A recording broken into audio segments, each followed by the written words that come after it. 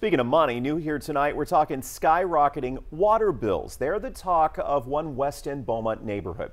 Some people who live along Gladys and Dallin say they're frustrated and they want to know why they've seen a sudden spike in their bills. We talked to a woman who says her bill suddenly went up to $700. Yeah, astronomical. 12 News reporter Kayla Chote spoke with that homeowner who says she's been trying to get answers from the city, but so far, Kayla, she's had no luck.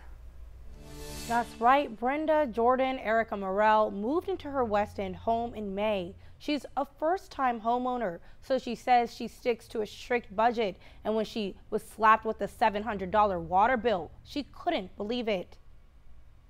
With a growing toddler, Arikka Morell was all smiles in May as she and her husband sealed the deal on their first home. We budgeted for a higher electricity bill and insurance, paying all that, and then upkeep of a house. You have to budget all that in as well. Morell's first water bill from May to June was $170, including new service fees. But everything changed the following month when her water and sewer bill combined exceeded $400. Morell says she reached out to the city of Beaumont for help. They told me to check for leaks. Do you have any standing water?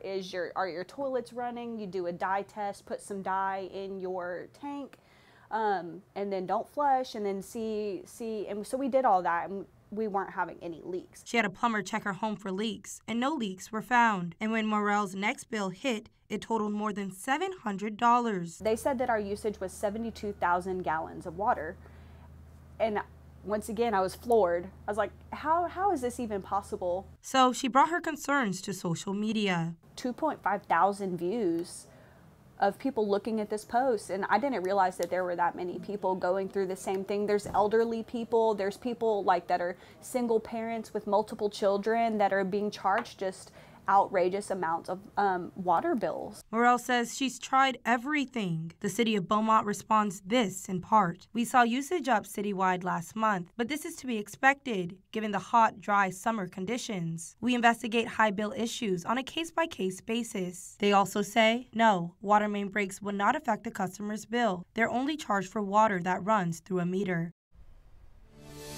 Morell is on a payment plan to try and pay off both the $400 and $700 bills. Her next steps is having a meter accuracy test. The city encourages you to reach out if you have questions about your water bill. In studio, Kayla Chote, 12 News.